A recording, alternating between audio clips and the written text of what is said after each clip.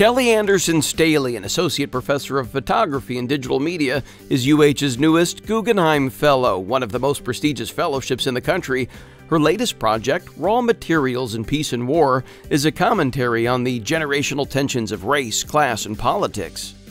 As the nature of digital warfare evolves, the need for a workforce trained in cybersecurity is critical for defending the U.S. from attacks. In response to this growing threat, UH has joined a consortium funded by the Department of Defense to launch a virtual institute that will recruit and train the next generation of cyber professionals.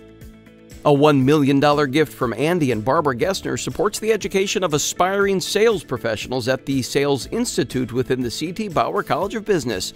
In recognition of the generous gift, the Institute's Sales Lab will be known as the Andy and Barbara Gessner Sales Lab.